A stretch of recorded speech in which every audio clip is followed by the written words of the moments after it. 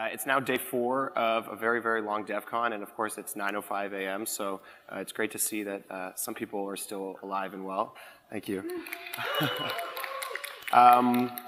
So over the last 3.5 years that I've been in the ecosystem, I've seen this really wonderful group of technologists solving some really, really challenging problems in distributed computing, really with the goal of helping people transact together and self-organize to help bring about this, this new age of the internet.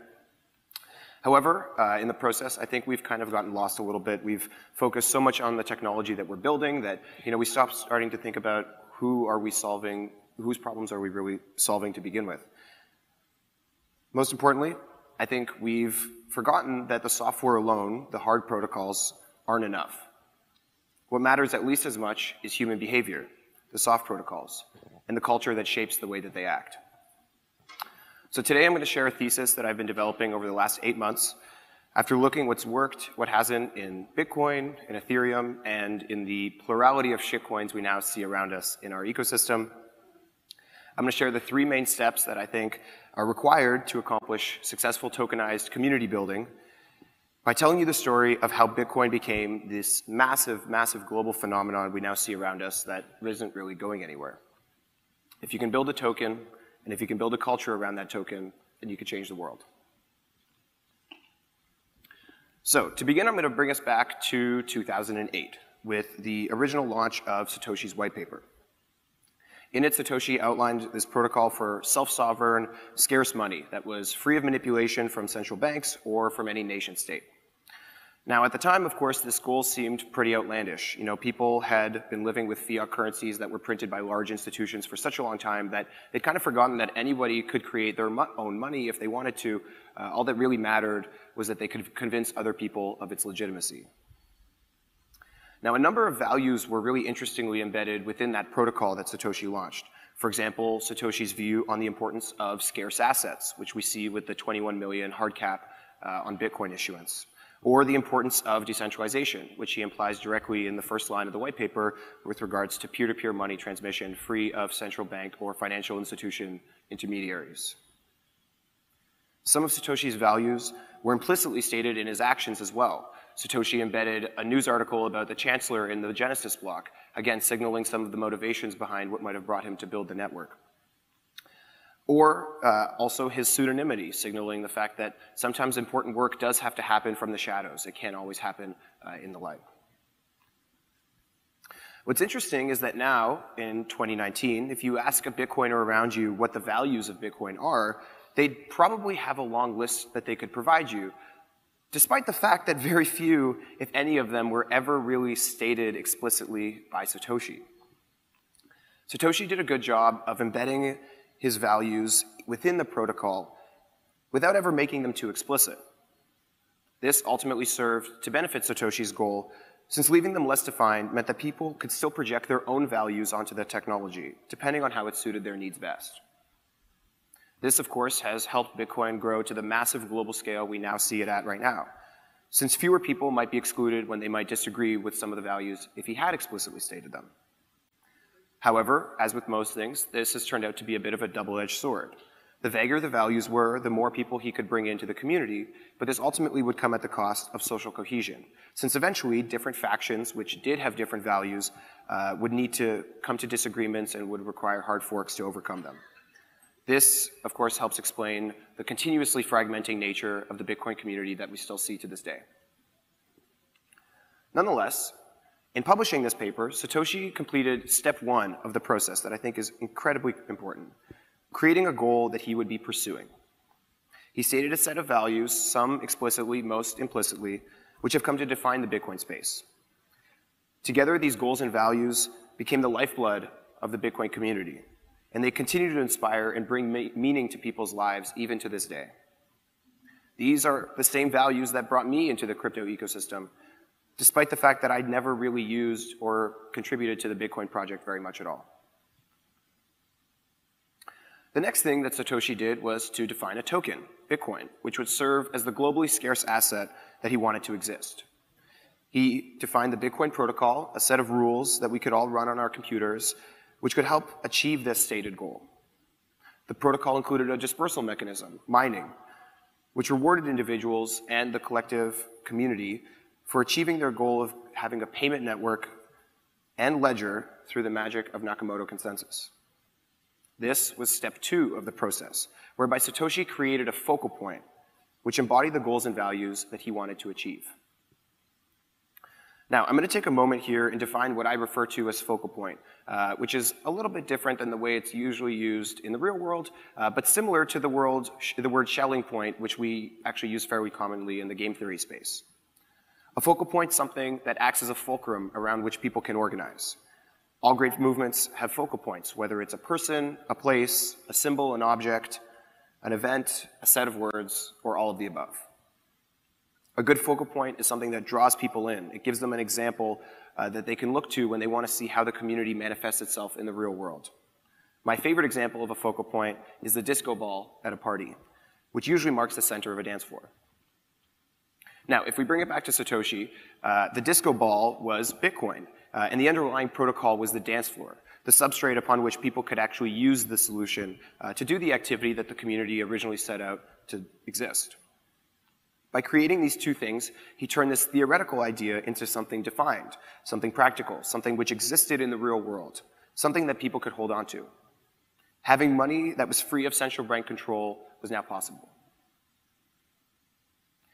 In publishing his paper, Satoshi seems to have hit the sweet spot around the hardness of his focal points, which are just solid enough for people to grasp onto and be drawn towards, but still vague enough that people could project their own values into it as they saw fit.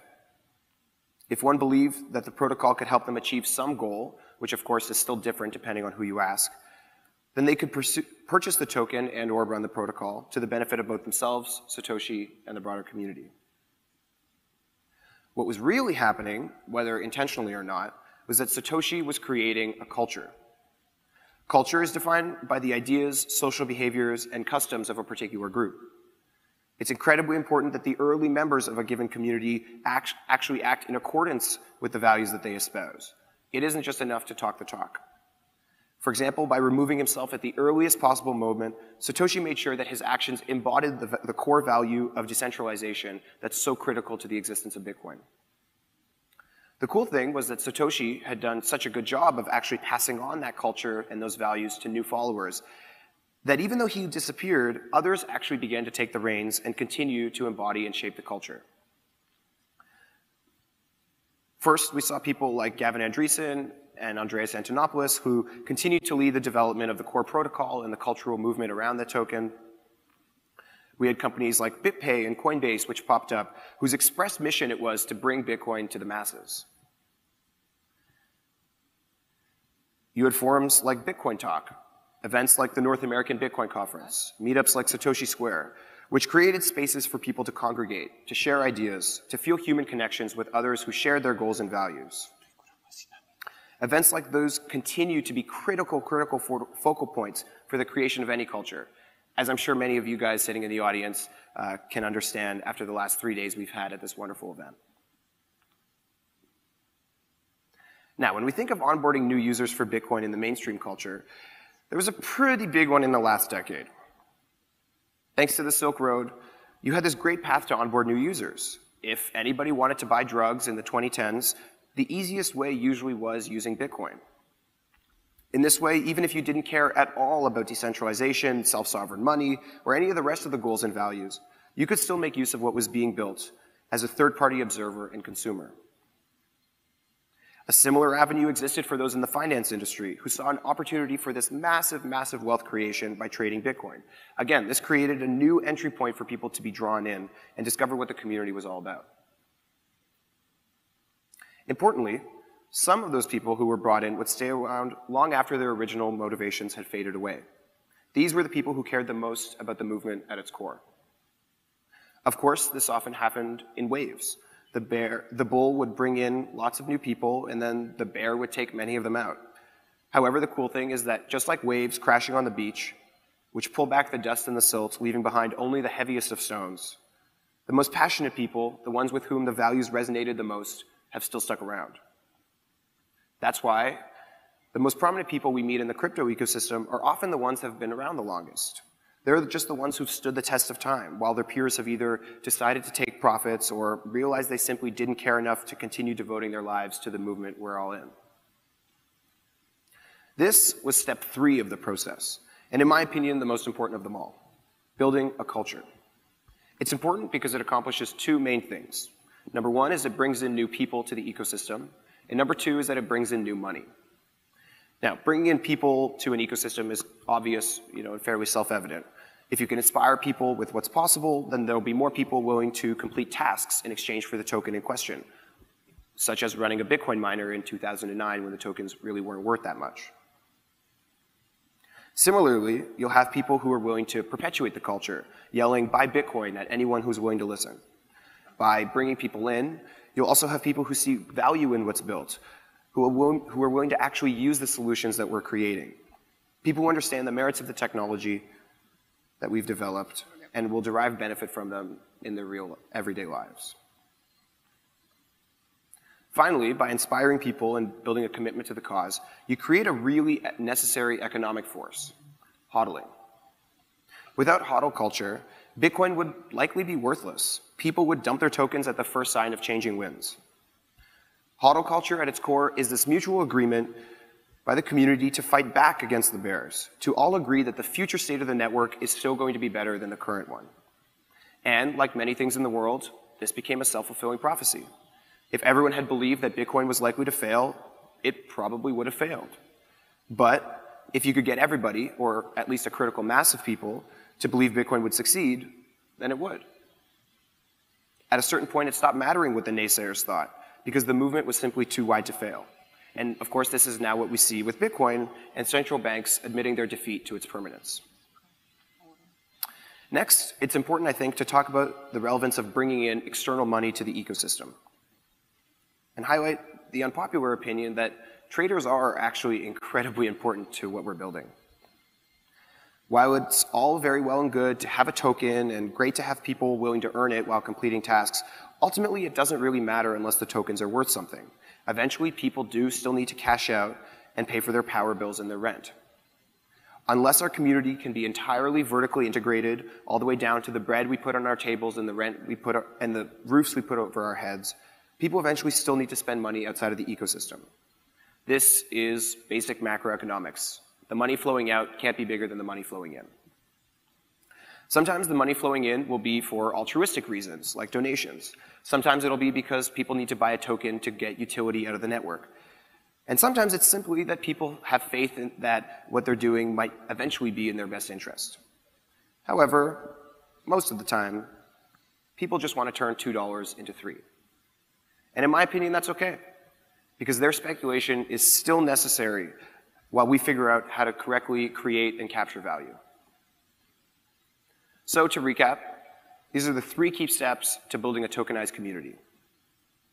Number 1, choose a set of goals and values and state them explicitly so that they can attract people who align with the mission, making sure that the actions of the early members embody those values. Number 2, create a token and a protocol which embody that mission and effectively reward the activities which help the community achieve its goals. And number 3, and in my opinion, most importantly, create a culture which perpetuates itself, infecting the minds of people around the world by capturing their hearts and inspiring them with change. So, this might seem like a done deal, right? The playbook's already written, we can all pack up and go home, right? Unfortunately, as we can fairly self-evidently recognize, there are parts of this which remain very much unsolved. For instance, look at Bitcoin's token dispersal mechanism. How efficiently did it really reward people who contributed the most to its creation and propagation versus the vast number of free riders who happened to buy in early and hold for long enough to become millionaires? Has too much value been generated for too few, too early, so that the remaining 99.6% of people won't even care? And what about culture? How well is it done to inspire people who aren't technologists or who don't have a pre-existing distrust for the institutions around them? How well does this culture perpetuate itself rather than maligning the original vision of Satoshi? So, in my opinion, these are the 3 main problems which still exist for us to solve today. And what's really exciting is that we can actually start solving them right now in the Ethereum ecosystem. Number 1, If I have a token and I have a set of goals, how do I intelligently disperse those tokens either in protocol or outside of the protocol to help achieve my goals? Personally, this is something I've really been interested in for quite a long time, and one I actually founded a project called Bounties Network to try and solve. Number two, if I have a token and a platform that creates value for people, how do I capture some of that value to sustainably maintain the inflow of money into the ecosystem? And number three, if I have a set of goals and values, how do I intentionally create a culture that embodies them, that draws in as many people as possible without sacrificing the necessary social cohesion? These problems are admittedly quite hard. Most of them have to do with humans, with an understanding of how people behave and how people think. These are sociological problems. They're not technological problems. And while this might worry some, thankfully we have events like this one, which bring us together and help us build a culture. And so we're increasingly seeing that developers in our ecosystem are waking up to the fact that they don't have all the answers, that the hard protocols are only half the story, that scalability doesn't matter if we don't have users, and that the soft protocol developers are still needed to aid our mission if we're going to make crypto the global phenomenon that we want it to be. So, for anyone sitting out there in the crowd with a set of dreams or some goals you really want to accomplish, I encourage you to think big and to be intentional about the way you build a culture around your movement. It might be the most important thing that we can do. Thank you.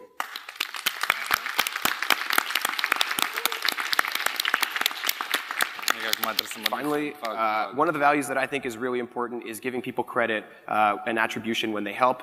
There's a long list of people here I'm going to go through who actually, without whom this talk wouldn't have been possible. Joe Lubin, Jesse Grushak, Andy Tudhope, Simona and Corwin, my teammates and co-founders, Vivek Singh, Joe Bender, Eva Beylin, of course my mom, and many, many more who helped me actually come up with many of the ideas that are in this talk. Many of the actions that I'm talking about weren't mine. And I think there's a lot of other much smarter people in our community who already know that this is the case. But with that, I think I have 2.5 minutes, so if anybody has any questions, I think there's a mic in the middle of the room. Otherwise, I'll be around to chat about this at length. No questions. Cool. Thanks, guys.